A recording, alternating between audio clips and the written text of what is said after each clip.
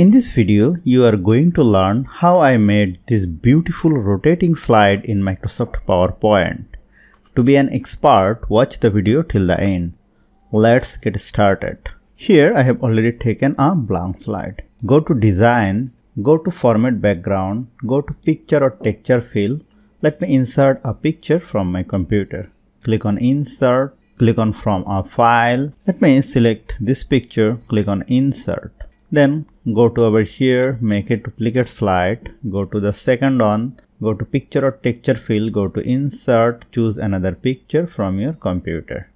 Again click another duplicate slide, go to the third one, go to Picture or Texture field, go to Insert, from File. Let me select another picture. Now let us go to the first slide. Go to Insert, go to Shape, pick a rounded corner rectangle shape and drag it over here like this. Now select the shape, go to Shape Format, go to Align Center and go to Align Middle. Go to Shape Outline, make it no outline. Go to Shape Fill and make it black fill color. And go to Solid Fill and change the transparency to 40%.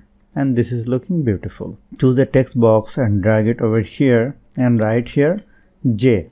And change the font to Team A. Increase its size, make it bold. And increase the font like this and place it like this. Again insert a text box and drag it over here and write here Japan.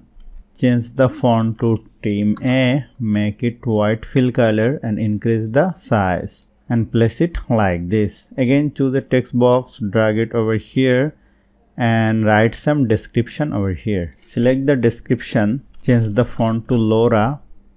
Decrease the font size and make it white fill color and place it like this. Now let me select all of this, press Ctrl C to copy and paste in the second slide, also in the third slide. Now go to the first slide, select the rectangle and hold down the Ctrl key and select the J. Go to Shape Format, go to Merge Shape, click on Subtract and go to Shape Effect, Shadow and click on Offset Center.